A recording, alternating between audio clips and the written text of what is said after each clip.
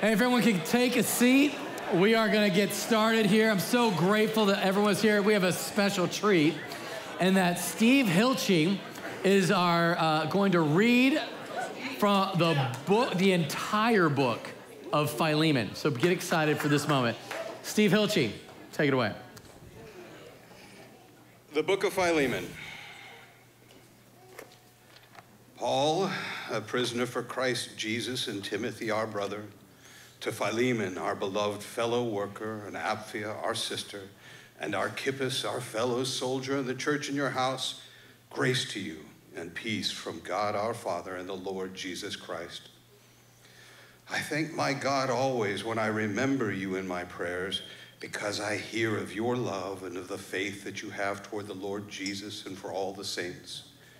And I pray that the sharing of your faith may become effective for the full knowledge of every good thing that is in us for the sake of Christ. For I have derived much joy and comfort from your love, my brother, because of the hearts of the saints have been refreshed through you. Accordingly, though I am bold enough in Christ to command you to do what is required, yet for love's sake I prefer to appeal to you. I, Paul, an old man, and now a prisoner also for Christ Jesus, I appeal to you for my child Onesimus, whose father I became in my imprisonment. Formerly he was useless to you, but now he was indeed useful to you and to me. I'm sending him back to you, sending my very heart. I would have been glad to keep him with me in order that he might serve me on your behalf during my imprisonment for the gospel. But I prefer to do nothing without your consent, in that your goodness might not be by compulsion, but of your own accord. For this is perhaps why he was parted from you for a while, that you might have him back forever, no longer as a bondservant, but more than a bondservant, as a beloved brother, especially to me, but how much more to you, both in the flesh and in the Lord. So if you consider me your partner, receive him as you would receive me. If he has wronged you at all or owes you anything, charge that to my account. I, Paul, write this with my own hand. I will repay it, to say nothing of your owing me even your own self. Yes, brother, I want some benefit from you in the Lord. Refresh my heart in Christ. Confident of your obedience, I write to you, knowing that you will do even more than I say. At the same time, prepare a guest room for me, for I'm hoping that through your prayers, I will be graciously given to you. Epaphras, my fellow prisoner in Christ Jesus, sends greetings to you, as do Mark, Aristarchus, Demas, and Luke, my fellow workers. The grace of the Lord Jesus Christ be with your spirit. All right. All right, thank you so much, Steve. Really appreciate that. Well, welcome to February, where we're talking about love, and not just because Walmart and all your social media ads are about love, but we figured, like, the reality is, if the whole world is talking about love, we might as well be too, because it's free advertising. It's kind of like in December, how the whole world talks about Jesus and Christmas, and so we do Advent. So it kind of works out that way. We can capitalize on what the culture is talking about, but the culture sort of gets it not exactly right. Am I right? And here, if you're a single person, where are my single people at? Yeah, all right. So here's what you're being told and the message that you're bombarded with. It's this, ready? If you look hard enough, and if you work hard enough, you can find the one. It's like at the end of this rainbow, you'll find this pot of gold, and there the one will be, and all your dreams will come true, and you'll live a Hallmark movie. That's sort of what everyone is sort of taught as like single people, and every sort of media that you consume sort of compounds that message that something is missing and wrong with you because you're single. And so therefore, you better get married soon or you're gonna be alone forever, ever, ever, ever. Okay, and then the message to married people is your marriage not as happy as it should be? You're probably with the wrong one.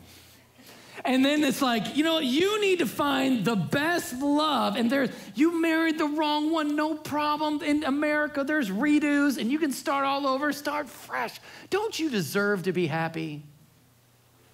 And that's the message that is compounded over and over again. And so what happened, I think what probably the problem with all this is that we think that once we find the right one, we'll be fine. And the reality is you're the wrong one.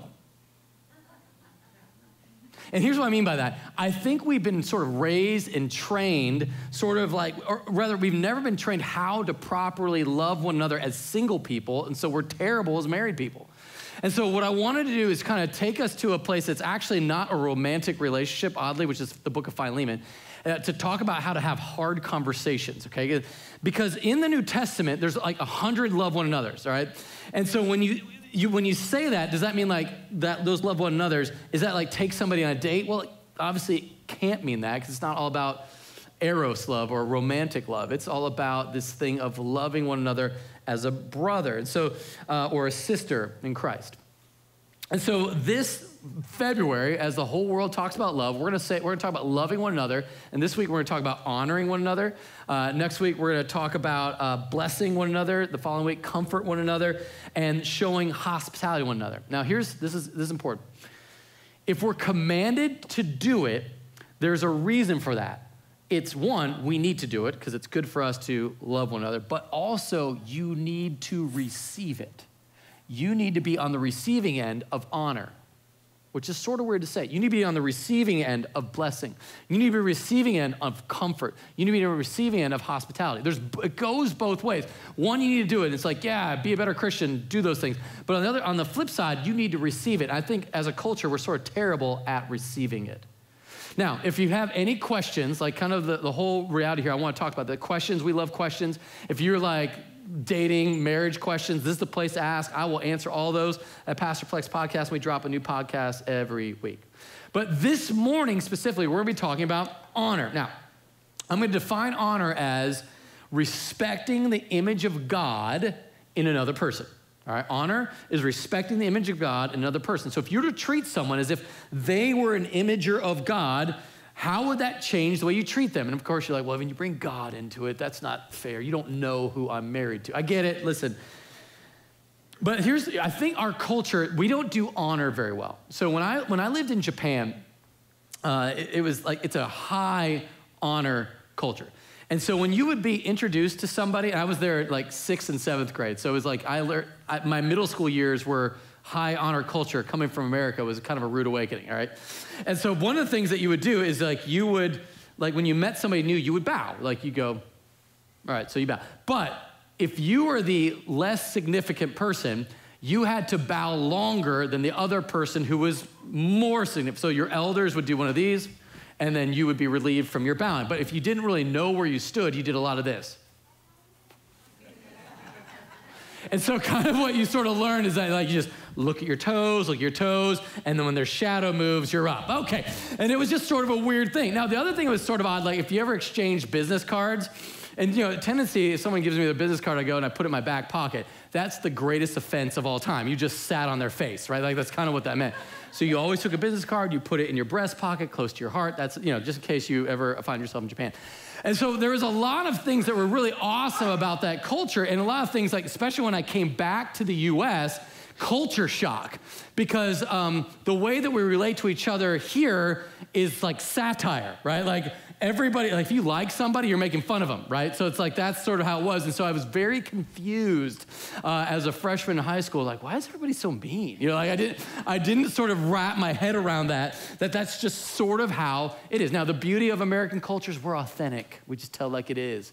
And the odd thing is we love to dish it, but aren't we terrible at taking it? We are so good at like snappy comebacks and really quick put downs. We're great at that. And we can make ourselves laugh at our own jokes, and we feel really good about that. And like that goes over like a lead balloon in marriage, doesn't it? You're like, oh, I thought you knew I was kidding. And so I don't want to like say like we all need to be Japanese, because Japanese culture has its own issues, right? It's like you can almost say yes to anything, like just so there is no shame brought upon anyone. So can I have $1 million? Yes, you can. And like they will literally tell you yes to your face and have zero intention of doing it. And everybody's okay with that. It's just like and so you know that you don't get the million when it doesn't show up, because that was just saving face. That's just the reality. So there's every culture is, the gospel offends every culture in some way. So there's good news for that. In our case, we could do a little bit better in the honor part. All right, so that's what we're gonna really talk about, of how to honor one another. And so kind of like I was saying, is we don't honor one another because we don't live in a community that grasps honor. And then, like I said, we don't personally honor one another because we are a culture of satire. And so the person that you, in general, here in America, the ones that you're supposed to love the most, you end up treating the worst. Like the one that you're supposed to give the most honor to ends up getting the least. Okay, and that's probably because we only honor people or honor those whom we feel deserve it. So the people we feel deserve it are the really successful people. When Patrick Mahomes scores the winning touchdown next Sunday, we will think he deserves MVP honors. Like that's kind of how we go with that. We're like, that was amazing. You are such a gift. We are all gonna be singing, we'll put it on all social media, yay, Patrick Mahomes. But the reality is, like, that's just because he won, he was an exceptional athlete. And I think, or if you're exceptionally smart, or you get accolades for salesmen, or accolades for your engineering, or accolades for whatever it is that you do, we're like, they deserve it, they earned it. And so to honor somebody just because they're an imager of God just seems sort of like cheap. And like we've been talking about, it's hard for us to receive it. And I think that's probably the bigger place where we're gonna probably land a lot here. Now, there's several different relationship dynamics when we look at the book of Philemon. So in fact, there's like 6. There's Paul versus Philemon, which is a peer-to-peer relationship. Paul, who's a pastor hanging out in a prison. Oh, that's kind of a fun alliterate. Paul, pastor in prison, is gonna be talking to, well, you can't really do Philemon, who is a business owner in Colossae, 1,300 miles away, and all they're gonna do is engage each other via text, which is sort of fun. And they're gonna have like an issue with, like a confrontation is gonna happen over text, and it's gonna go well, which is sort of wild to think about. I mean, when's the last time you had a text confrontation go well? Anyway, all right, so then you've got Philemon versus Onesimus, and you've got the master-slave dynamic, and this isn't the sermon where we talk about how slavery is evil and dark, although it is true. We are not for slavery, but we're gonna have to deal with the cultural dynamic of master-slave relationship. And although it wasn't race-based slavery, it still was slavery, and it was a horrid thing. And so we're gonna watch how Philemon, who is a slave owner, engaged Onesimus, and how Onesimus, a slave, engages his master. And then finally, probably the way that we're gonna apply that is the employer to employee. That's about as close as we can possibly get to, because you've said, I've been working like a slave here, and all I get is, and you fill in the blank. And then finally, we've got Onesimus versus Paul, a disciple versus his pastor, and going like, how far are we to really submit to one another? Because Paul is going to ask Onesimus to go back to Philemon and be like, hey, go be a slave again. That's an awkward request. All right, so that's what we're going to get into, and we're going to talk about all of that here. So would you guys mind praying with me as we get into in depth in the book of Philemon and just ask God to bless the reading and proclamation of his word. God, thank you for your word. I'm so excited we get to express it. I'm so excited that there are people here that are just kicking the tires on church. And I know there are people here that are just sort of trying to figure out what it means to be a follower of Jesus. So Lord, would you work in and through my voice, my words, hide me behind the cross and allow you to be very big and help us to figure out what it means to honor one another. In Jesus' name we pray. Everybody said? Amen. Amen. All right, here we go. So we're gonna start off like kind of take a look at the greetings. You know, like the intro greeting and the ending greeting, which is sort of weird to even read, but it's part of it. It's like this is all God's word. So Paul, that's the writer, a prisoner for Christ Jesus, and Timothy, our brother. So he's writing, Paul and Timothy have gotten together and they are writing this scripture. They don't know it's scripture at the time. They just know it's a letter they're writing. And they're writing to Philemon, our beloved fellow worker, and then Apphia, our sister. Some people say that, or scholars say that they were married, or it could be that it's Philemon, and then Apphia, who's like the primary deacon of that church, gets a special acknowledgement. And then there's Archippus, who's been doing work with Paul and Timothy. Or some people view it that Philemon's married to Apphia and Archippus is their son, and the church that meets in their house. I kind of take it as you've got Philemon, Apphia, Archippus, and they forgot everybody else, so they just said the church, all right? That's kind of where I go with that. You guys ever do that where you're like, you're trying to thank everybody, and you're like, and everybody. You just give them a general, that's one of those. All right, so grace to you and peace from God our Father and the Lord Jesus Christ. So you kind of see here's who's writing, here's who's receiving. This is a community in Jesus. And then he's going to close the letter this way. This is the very end of it. Epaphras, my fellow prisoner in Christ, Jesus sends greetings, okay? And so do Mark, Aristarchus, Demas, and Luke, my fellow workers. The grace of the Lord Jesus Christ be with you all, or be with your spirit. So what he's saying here is we've got the whole church involved in this letter. And I love that. And I think this is where, remember, Philemon is a business guy. It's not that he doesn't care what happens in Rome. He definitely doesn't care what happens in some Roman prison will have zero effect on his business life in Colossae, where he is. And granted, Epaphras knows Paul personally. He's the one that planted the Colossian church. But what does he know about Paul? But the appeal here is that they're all a part of the same community. There is no business venture. There is no blood family issues here.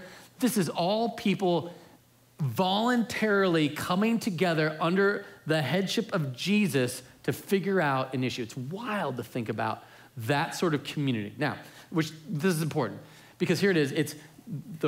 Hey, Saul, can you help me? There we go. Paul honored his community. Okay, now when you think about that, it's the community of Jesus is this. It's the community of Christ, this collection of people that love Jesus. And that's one of the things that I think for us as a church, we haven't done this super great. And that's probably because as a culture, we don't do this super well.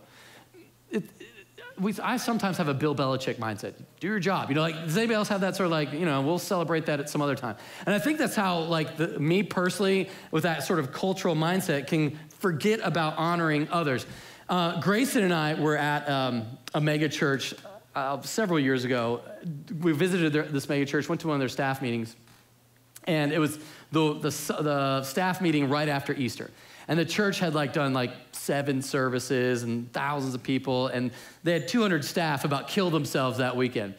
And I'll never forget, the executive pastor stands up, and he's just I just want to thank, list of people kind of like this. Thank you, thank you, thank you. And I know I'm going to forget some people, but thank you and thank you. And then he goes to the lead pastor. He's like, lead pastor, do you want to give these guys a little word of encouragement for all the hard work they did this weekend?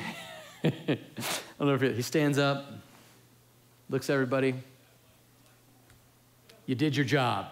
And then he went and sat down, and I'm sitting there going, okay, if you're not familiar with Scripture, if you're a Bible nerd, there's a reference there that's kind of cool. It's there's this Jesus, and he tells a story about a servant who, does a servant go and feed himself, or does he feed the master first? He feeds the master. And then after that, does a master commend him? No, he goes, you just did your job. And so that's this funny thing, he's probably thinking in his head, he's giving some satire, but nobody knew that story.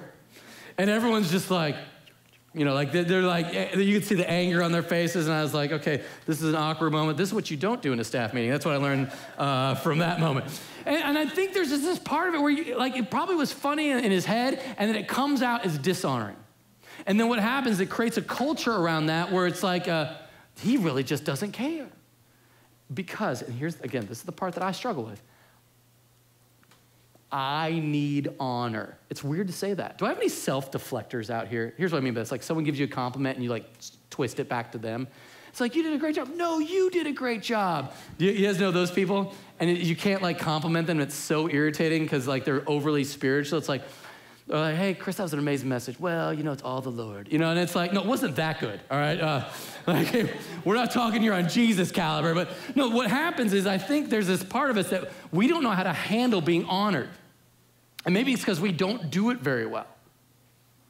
And so I think what happens, instead of honoring people, we dish out satire. In a locker room, that really works. That means you love each other. Or in a battlefield, when you blood, sweat, and tears with people, that makes sense. But when you're trying to love people that are different culture, different mindset, different lifestyle, different socioeconomic status, and you kind of throw a zinger in there because it's funny, it loses something. And the church as a whole loses something. Okay, watch, verse 4. I thank my God always when I remember you in my prayers, because I hear of your love and of the faith that you have toward the Lord Jesus, which that makes sense. You're gonna have faith and love towards Jesus. But then he says, and for all the saints, which is sort of a wild thing to think about. Like he has it not only just for the Lord, but for the saints as well. And so when I love that sort of thought. So watch this. So he's talking about the love and faith toward the Lord and for the saints. Well, how is that exercised? Love for the Lord and faith is seen in the way he treats the saints or treats people. Watch this. And I pray that the sharing of your faith, here's the faith toward people, may become effective for the full knowledge of every good thing that is in us for the sake of Christ. Here, just for free, this is an aside. Did you know that sharing your faith is effective for the full knowledge of every good thing? I'm just reading what it says. I think sometimes we read that and I'm like, okay, what else you got? No. The sharing of your faith is effective for the full knowledge of every good thing that is in us for the sake of Christ. And I think that we miss out on the fullness of every good thing because we don't share our faith. I'm not an evangelist. That's fine. You're just going to miss out on the knowledge of every good thing that is in us for the sake of Christ. Okay, keep moving. So verse 7, I have derived much joy and comfort from your love. I love this.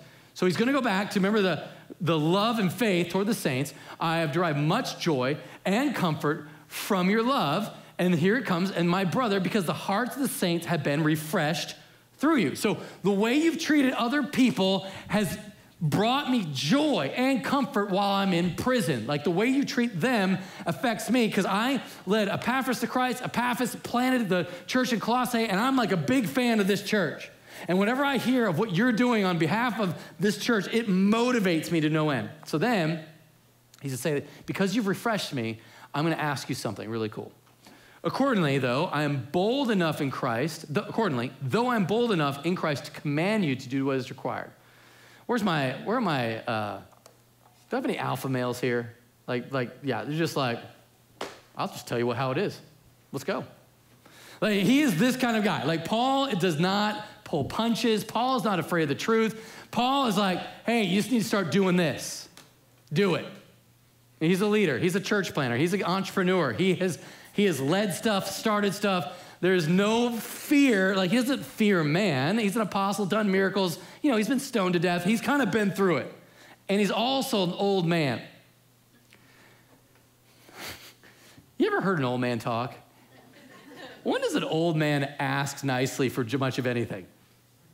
You know, that's kind of it, right? I think they're, you know, I love this. I'm bold enough in Christ to command you. So here's an old man in prison suffering for Jesus, and then he's going to say, I'm bold enough to command you to do what is required, yet for love's sake, and I love this, for love's sake, I prefer to appeal to you. I, Paul, an old man, and now a prisoner also for Christ Jesus. So I can command you, but I'm not. Because I want to appeal to you for love's sake. Now, this is wild. Again, these guys don't hang out. Paul is in a prison. Philemon is running a business in Colossae.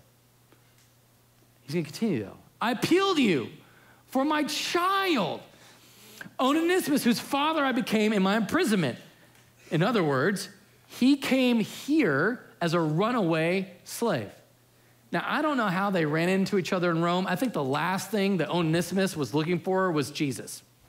He's just like, get me out of slavery. I don't know if, we don't know if he got in slavery because he was conquered by some, proxy war, and then he was brought into slavery, bought and sold. We don't know if he was in debt and sold himself into slavery, and we don't know if Philemon was the best master ever or the worst master. All we know is that he ran away. He comes to Rome to probably find a job, do something, and then all of a sudden he runs into Paul, and he is transformed. And that's where he's going to say, Paul, formerly he was useless to you, meaning he was a runaway slave who was a long way away from home. But now he's indeed useful to you and to me, and I'm sending him back to you, which is sort of wild Again, how far away is Rome from Colossae? Everybody Google it. 1,300 miles.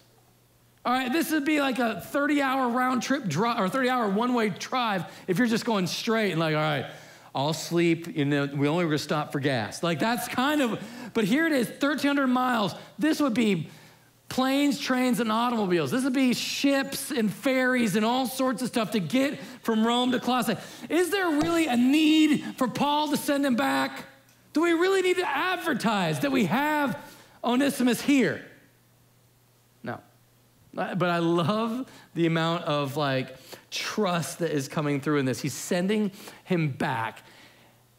And this is where if you're Onesimus, you're like, hey, Paul, remember in the letter, because the letters he's carrying say, here there in the one to the church in Colossian, here there's no Jew or Greek, slave or free, barbarian or Scythian. In other words, everyone is equal under the eyes of Christ. Everyone has equal value. So this would have been a great opportunity for young Onesimus to be like, hey, the letter you're sending says I'm already equal, so why do we need to go about doing this?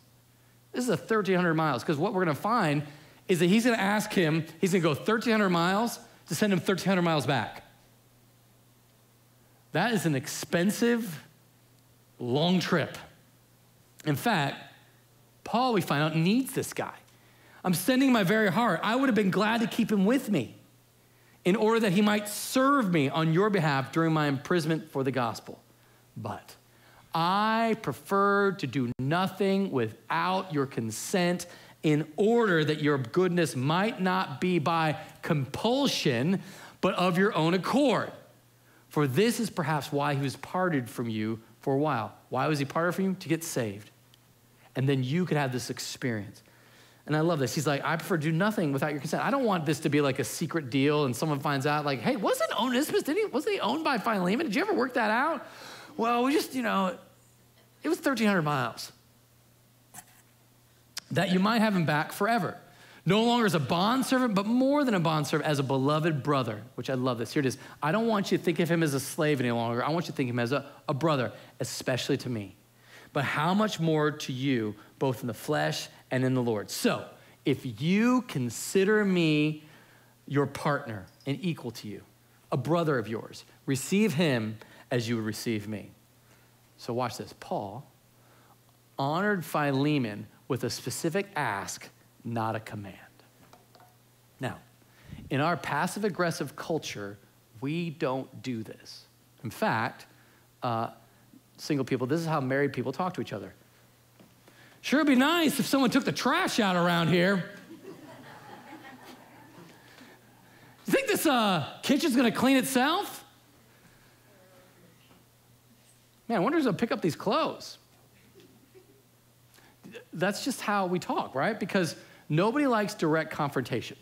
Because it's not that it's rude, it's just uncomfortable to be direct because there's a specific need that you're presenting and that somebody else could fix. And again, if I'm honest with you, this is where Adrian and I, in our first several years of marriage, sort of struggled here. This is where we struggled. Because when we got married, I said, Adrian, this is our vow, like the wedding vows. I'm gonna make you my first ministry, and before I do any ministry for the church, I'm gonna do ministry for you, and like I'm gonna love you because you're my love, and I love you. All right, because I was very, very excited about getting married to Adrian. She's amazing.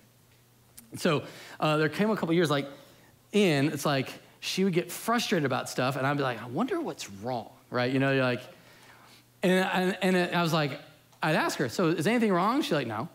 And I'd be like, oh, I guess nothing's wrong. Has anybody ever done that? You ask if something's wrong, and then they say no, and you're like, huh, all right, I guess I just misread that one. No, but what had happened is I started to drift, and I started gotten really excited about ministering to people and getting excited about people because people are really fun, and they are always clapping for all of the good things you do. And sometimes Adrian wouldn't be clapping quite as much because I thought I was doing some things really great. Like she should be clapping when I make breakfast once a month. There should be some real accolades for that. And I think what happened for me is I sort of missed that. And so it wasn't until I went to a counselor that we sort of discovered that Adrian would start telling me what to do and who I should meet with and who wasn't worth my time. Because that would happen a lot. And instead of me going, oh, thank you for that great insight. That's really wonderful. I would get sort of defensive. Can you imagine that? Defensive? And I'd be like, what do you know? I'm a pastor. I know I should spend my time. And the problem wasn't actually how I was spending my time. That she was lonely. And she was enduring, screaming through the night, sleepless nights, and then enduring, screaming through the day as Austin and Jet were not fond of sleeping. They like to not sleep. And so there was moments where she wasn't working out, and there was moments where she wasn't sleeping, and that she wasn't taking care of herself. And so she wouldn't share that she had a need, because she, her sort of spiritual mentors that said, you're a pastor's wife. You got to do whatever you could do to make sure that Chris could do the ministry. And so that became this fear that if she told me that she needed something, then I would not do my job well. But, I didn't sign up to marry her so that I would neglect her. And so this became this was revolutionary for us, right? I know this is probably gonna be simple. So Adrian, if you feel sad, Adrian, if you feel lonely, you need to tell Chris that. And she was afraid that if she told me how she really felt, that I might abandon her, that I might get mad at her. And I think there's that tendency I'm just gonna talk to wives for a second. There's a tendency to try to protect your husband because they can't handle you needing something. And when she started to tell me, that became a great gift, because you know what? I didn't get defensive. I got excited that I could help solve the problem. I was like, oh man, you know what? I can cancel 3 meetings on this thing and I'll be there. It was shocking for her that I could say no to something I really loved because I wanted to say yes to something I loved even more. Does that make sense? But it starts this, because Paul doesn't beat around the bush. It'd be really great if somebody around here gave me a slave. No, he goes, I have a specific ask. I need help. I'm in prison. I need help.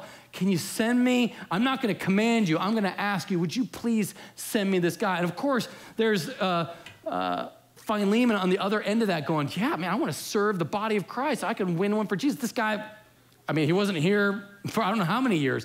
I'll definitely send him back. Do you see how that works? But I think what we're afraid of, just in general, to have a specific ask, is one, we're afraid they might say no, or they're afraid they won't care.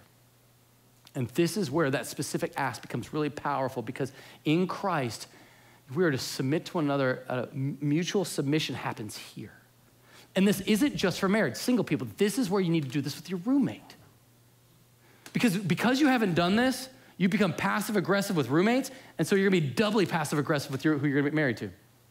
And this is because we don't know how to interact with one another. All right, now watch the shift here. Watch how Paul then takes it from that sort of specific ask, and now he's gonna here's what he's willing to kind of pull off here. So, if you consider me your partner, you're equal, we are peers, receive him as you would receive me. If he has wronged you at all or owes you anything, charge that to my account, okay? I, Paul, write this with my own hand. I will repay it. And I love this part. Say nothing if you're owing me your own self. That church got started because I led him, maybe he led personally Philemon to Christ, I don't know, but he has experience with him. Say nothing of you owing me even your own self. Yes, brother, I want some benefit from you in the Lord. I love that. I want some benefit from you. Refresh my heart in Christ. Then he said, I, Paul, write this with my, I want some benefit from you in Christ. Confident of your obedience, I write to you knowing that you will do even more than I say. At the same time, I love this, prepare a guest room for me, for I'm hoping that through your prayers I'll be graciously given to you. And then Paul honored Onesimus, he's the slave, by being willing to pay for whatever he owed. Think about that. On the socioeconomic status, here is Onesimus, who's got probably nothing to his name. He's come to Rome, penniless. He can't really get it out there here's my resume. I was a former slave back in Colossae. That's sort of what he's got to go on. And so he is sending him back, and Paul is willing to pay for whatever. So that might have been he was in debt, and so he went to Philemon that he would serve him for 7 years and he'd get his debt paid off. That was a common thing. I don't know. But whatever it is, he's willing to pay it off. Here's Paul. Does that mean Paul is willing to take his place, if necessary? He's sort of giving him ultimate, like whatever it is, blank check authority. I will pay for whatever he owes you. And why does Paul do this? Because this is how Jesus treated Paul. And it goes like this: your benefit at my expense.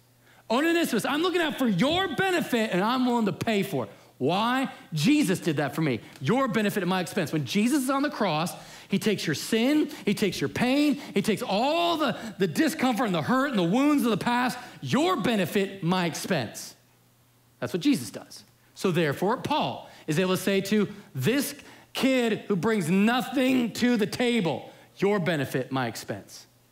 No, imagine like if we, think of like married couples, if you treated your benefit at my expense and like you live that way, it would be the most amazing relationship of all time. But the reason you don't is because somebody has to be the grown-up. Right? This is the part where you look at it like somebody has to be the grown-up. Your benefit at my expense. This is where we struggle and we have a hard time with this because we're constantly in battle with this thing of like your benefit, my expense. And I think that's where we struggle. We don't know how to do that. Now, the second part of this is Onesimus honored Paul by being willing to go back to Philemon. Now, you got to think about this. You know, Paul is writing in those letters, there is no barbarian, Scythian, slave or free, but Christ is in all. And so therefore, why do I have to go back only to come back? It's this, again, this blank check reality of where I will do whatever you ask of me. You know where I see it in marriage counseling? This is what I do. I do this all the time. I have to teach couples how to apologize because clearly what got learned in kindergarten does not get passed into first grade. There's no like review courses. So we'll have to sort of, we'll revamp public schools to get apologies all the way through 12th grade. All right, so here's what happens, right?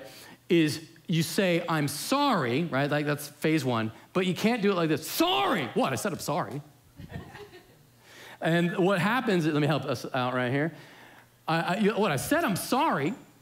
In other words, what you're saying is like, I need you to say, I'm sorry, and then empathize. It must have really wounded you. It must have really hurt you. It must have been a really painful experience, whatever you went through when I did that thing. Will you forgive me? And you put the power in their hand, you zip your lip, you go, will you forgive me? And then they would say, yes, and then this is where we watch it, and it's amazing. Then you'd say this last part. This is what I teach couples to do all the time. I say, now I want you to ask them, what can I do to make it right?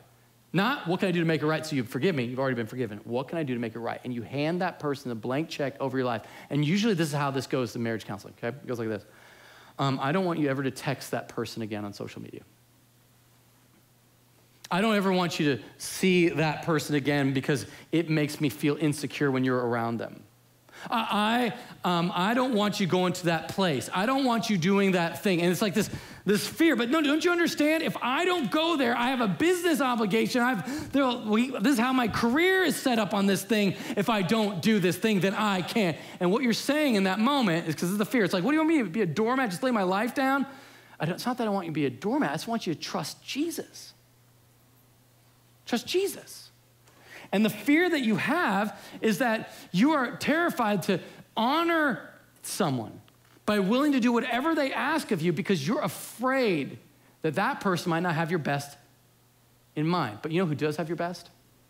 Jesus.